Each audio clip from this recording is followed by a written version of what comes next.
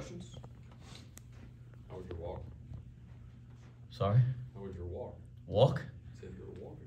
Oh, yeah, just walking down before we all got started about 30 minutes ago. Yeah, just checking out. Yo, walking through on the court. I was like, walking? What house do you want me to get here? We were walking through some stuff as a staff on the court. Got a Segway? What's that? Segway, yeah. Hoverboard. Well, they got all kinds of stuff now. I just walk places. Part of the Jordan deal. Walk or drive, the two things. Yeah. 2 weeks away. Are you in panic mode that it's this close, or are you feeling kind of good about where things are at right now? Certainly not in panic mode. Coaches are always in panic mode 2 weeks before the season. I think the better term to describe what we're doing is just a sense of urgency. I think we have a sense of urgency. We probably always have a sense of urgency. I'd at least like to think that, but it does get a little heightened as you get a little closer. On the court, there's the things that the foundational stuff, that your values, obviously those are things outside of X and O's, but when you get to the X and O's, there's the foundational values of how we're trying to play offense, the things that we really value there, how we're trying to play defense, the things we value there. And you're trying to refine those things every single day throughout the preseason, and never lose sight of those things. But as you get closer to games, some of those situational things or some of those bells and whistles that you just have to play a game, they become, honestly, every year you go, man, we don't have this in and we don't have that in, and we haven't addressed enough out of bounds plays, or maybe we haven't guarded certain actions we know we'll face early in the year. So the little things start creeping up on you, and you do feel that the season's getting closer. But we do a really good job of preparing here as a staff. And so even though we're having a little bit of that, I think we planned well this preseason. And from a structural standpoint, we're pretty far along, or as far along as we should be to this stage. There's been more of these two-time waivers denied, and obviously more people are appealing, and a lot of people are kind of in the same boat as you. Do you see a dramatic overturning of all this, and any update on how you're handling your guys? I think, as I said in Kansas City last week, I think like we're at a very interesting inflection point with this second-time transfer process. And I think the NCAA has a real opportunity to get this right, and I'm gonna hope and have faith that they do, and and in the meantime, we're gonna try to do everything we can within laws and rules to help our guys get on the basketball court, because they should be. They were led to believe they would be if they met guidelines and standards, which they've met. Right? And so the process is not over. We're going to trust that this process, I'm going to have faith that the NCAA is going to use this as an opportunity to do the right thing. And if it's important to the membership, we all are the NCAA as a membership, to find a way to restrict two-time transfers, then we should find a way to do that collectively, regardless of what some coach does or doesn't think. But we have to make sure that process is clear, that it's concise, that it's not arbitrary. And I hope that the NCAA doesn't penalize young people for a process that seems very difficult and confusing. Again, at 40 years old, if been through quite a bit as a leader, at least in this field, if I have a very, very difficult time understanding this process and I learn something new every day, well, life decisions were made back in the spring based on a very specific set of guidelines. Imagine what it's like for a young person. And my biggest concern right now is Aziz and Jamil's mental well-being. And that's not a line to try to help them get a waiver, okay? Like, this is very, very, very, very difficult. They don't understand. They don't understand why they can't play. Like, imagine you made a life decision under the belief that you would be able to play basketball because of what you read and what people that were supposed experts that you consulted with told you that if you went through this process based on the things in your life, you're going to be able to play when you transfer. You made life decisions to do that.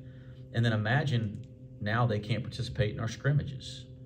Like we haven't gotten to games yet, and they are confused, and that's very, very difficult on so many different levels. It's very confusing and difficult for them, and that's my number one concern. And then obviously for our team to get them on the court, because it has an effect on so many levels. So again, at this point, we're going through the process. I have faith that the NCAA is supposed to be about student athletes and student athlete well-being. That's what the organization is in place for.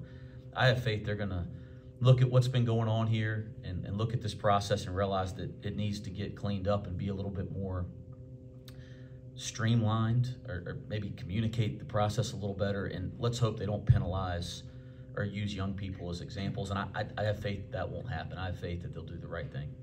Have the appeals been submitted, and do you have any better understanding of the timeline now than last time we spoke? Yeah, we've submitted appeals. I don't have a timeline because they don't give you a very specific timeline other than that they'll move quickly, and we hope to hear back. We hope to hear some good news soon, so that number one, Aziz and Jamil can just settle in and focus on the things that are important for a day-to-day college student, and not all this other junk. And then obviously it helps us prepare with our team. Aziz and Jamil are obviously the big topic right now, but if they were not eligible, how much does it help having Odie and Vic back this year? Well, again, I'm not going to think about them not being eligible, because I don't think that's fair to them. It would be an injustice for them not to be eligible, in my opinion. So we're not even going to talk about that. But having Vic and Odie back is extremely valuable to this club. I mean, two guys that had a ton of success the last 2 years in our program, but even more importantly, they've had success playing on the court together. They've been through things together. So they both improved. They both had the kind of off seasons that we expect, to the standard that we expect here. And I think they're both poised to have really good years. And the continuity in the program, it does mean so much, that they've done it together. They've been through things together. They know how we do things. I mean, I could go on and on and on about how important continuity is. And you have continuity with the right kind of people, it's really good for the program and really good for this year's team. And we have that with Odie and Vic. You told us a few weeks ago that this team is in a better spot at this point in the year than your past two teams at Cincinnati. Since we talked this a few weeks ago, how much has everyone improved? The young guys, how much have they matured? The older guys grown in leadership, that kind of thing. Yeah, we're starting to try to become a basketball team, right? And I think what's been important from a coaching perspective is to try to create some real challenge, or some real adversity in the preseason, so the first time that we go through something or have to fight through something as a group isn't in a real game. Like, you want your preseason to have some moments that really challenge the group and force the group to have to figure out how to overcome those challenges together. So we've put our foot on the gas a little bit as a coaching staff. Certainly in my seat, I've been much more divisive and challenging in our last week and a half of practice, and I think it's the right time to do that. We have a group that's mature.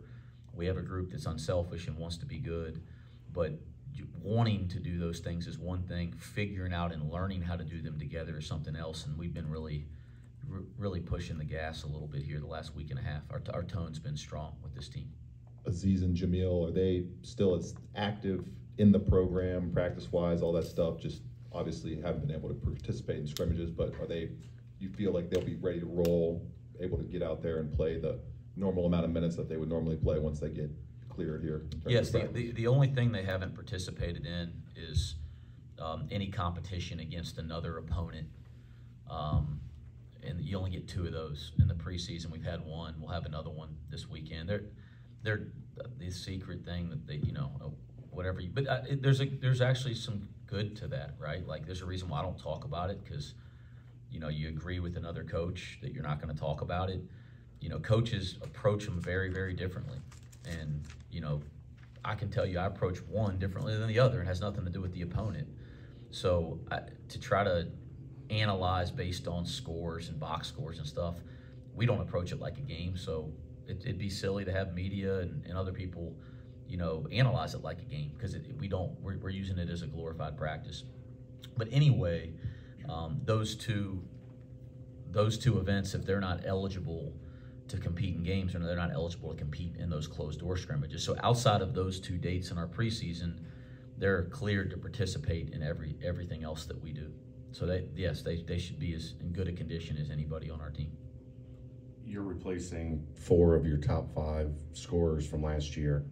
How do you feel like this team offensively is stacking up to deal with that, especially the guards and wings that are, asked to fill Dave and Landers and JD's kind of production from last year?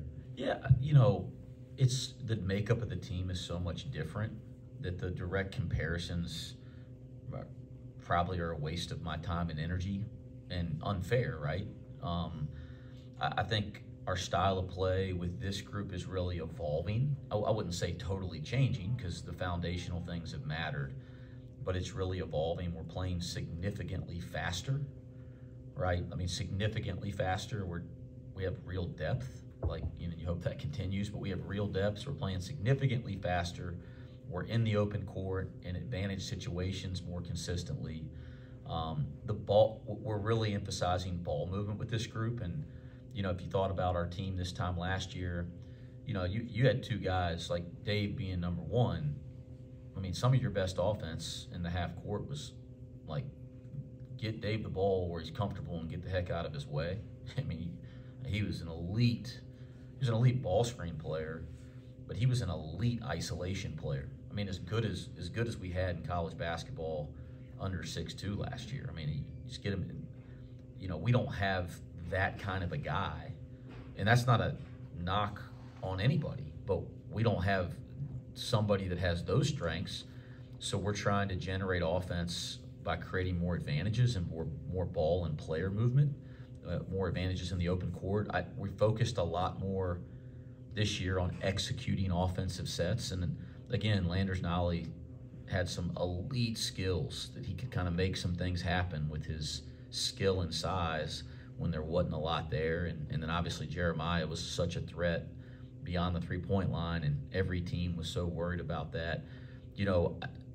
Our makeup of our best offensive players a year ago was different than the makeup of this group of offensive players. So we're approaching it differently. So to compare would be a little unfair. And the other thing, it's going to be a little offensive process, Chad, with this team, because quite frankly, we'd had Dave for a year and some change. So we kind of knew, like, where do you make sure Dave has the ball? Like, and where's his role? You knew that going into the year, so we could work on that from day one. We had Jeremiah for a year, so we kind of knew exactly the right places that we thought he should be used. We're still kind of figuring that out with this group, and certainly you learn a lot more when you play against somebody else than when you play against yourselves in practice. So we're learning a lot against ourselves, but shoot, we jumped up and scrimmaged somebody else, and you go, oh, well, a little different against a different style of defense, or a different style of defense that isn't the scout team, right? So it's going to be a little bit of a process, but I think there's some trends with this team that'll be much different than the last. And that doesn't say anything good, bad, or indifferent. I mean, we were really explosive at times last year, so I was proud of who we became as an offensive team. You mentioned that fans are really going to like Jizzle James, but you've compared him to Dave on occasion a little bit. I know he's not Dave yet, but I mean, his work ethic and things like that. I was like, how did I compare him to Dave? I was trying to remember that. Yeah, just coming in and, coming early, staying late, that type thing. Listen, you guys say that I'm comparing a freshman to David Joy. David Joy's just going to FaceTime me before I leave this press conference, asking me I can't compare any freshman to him. But no, Dave to me is the standard for how you approach the work you do outside of practice in this program. He set the standard for what that looks like, what you do when you're not practicing. And I can't give Jizzle the credit that he's at that level, but for somebody his age, he's impressed me with his approach on the things he's doing, not just when practice is going on. And that bodes well for him to have a good year. He's a freshman. I mean, he's a freshman that's playing point guard. So he's had some bad days, guys. I mean, it's just no way around that. And I've actually been pleased that we've gone through some difficult days on the court with him, because you know it's going to happen, so let's deal with it now. But I think that it's been challenging, you know, for him at times to try to learn a new system that's at a new level. And we're also playing extremely fast, and we're pressuring the basketball, and there's a lot for him right now. But because of his mindset, if he continues to have the same mindset, he's going to be fine, and he's going to have a good freshman year. Davion Thomas, you know, talk about Jizzle a lot because, you know, deservingly so, but Davion Thomas has been really solid thus far at point guard. I think any of the players would say that, and I think our coaching staff would say that he might not have had the biggest name in recruiting coming from junior college, but he's been pretty dang good so far. But he's going to have some adjustment as well, and we're trying to make sure they go through some of that now, not just when games start. You mentioned the depth of this team. How has that competition day in and day out in practice helped with the growth throughout this offseason? You know, like I just believe in what you just said. I mean, I believe when, you know, you talk about player development, we care a lot about that here. You talk about team development, and when you're around a bunch of other people that have the same goals and mindset that you do, and they have talent, and, you know, they want to be great, and you put all that into the same environment every day, you know, like rising tides float all boats type of thing. I mean, I think that's the idea of it. We're trying to build a great culture. I think we've taken a lot of steps there. We're trying to get the right people to fit into that, and we hope that all of us help elevate each other, and that's the idea. That's where real growth happens. Got time Iron for two more. sharpens iron, some might say. Iron sharpens iron, referencing my buddy. The Big 12 director of officiating spoke at media day saying that there's going to be some changes to the charge and block rule, and that they looked at 100 charges, and I think 96 of them would now be blocks. I just wanted your thoughts on that, if you like that change, or if it will be a significant adjustment that you guys might have to go. Yeah, so we had our commissioner of officials, I think he's been going around to everywhere in the league. He came by here and showed us some film of that rule change specifically. Talked about all the rule changes, but showed us some film of that. And, you know, we've been hearing about it. I've read about it, but, you know, listening to Curtis talk about it was impactful. And it was really impactful for him to talk to our team. So, yeah, it's going to be a different game this year. You're going to have a really hard time drawing charges. And that's just what it is. I think you're going to have to be set. It's almost like you're going to have to be a statue before somebody even thinks about going into their shooting motion. And that's not the actual rule, but I think that's the best way to understand it. I mean, it's going to be really hard to draw a charge, so you got to adjust some of your teaching and some of your habits, and we've been doing that. And then I think we've tried to do a nice job of emphasizing that in practice and live play. Did anyone have more fun last week than Victor Locken? And have you seen, describe how you've seen him blossom since you've been here? Scott, if you can ask a question to make me laugh out loud in a press conference, you did good today. Okay. Yeah, it wasn't just Vic. I think Vic and Odie, who else did we take with us? And John Newman, gosh, senior moment. But Vic and Odie and John Newman, they had a blast last week. And I think, you know, first off, it reminds you as a coach, we're still around young people every day, and that's fun. It was fun for me to watch them have fun. You know, it makes me feel young. But the other thing is, it's a credit to the job the Big 12 does. I mean, it was first class. It was first class, and they did a great job with our guys and letting the players have a really neat experience. So that was really cool. But as fun as you guys saw them having at media day, we got on the plane to fly back to practice. We had to get back for practice that night, and Victor was sitting right across from me, and he told me he was going to try to distract me the whole flight so that I couldn't write practice.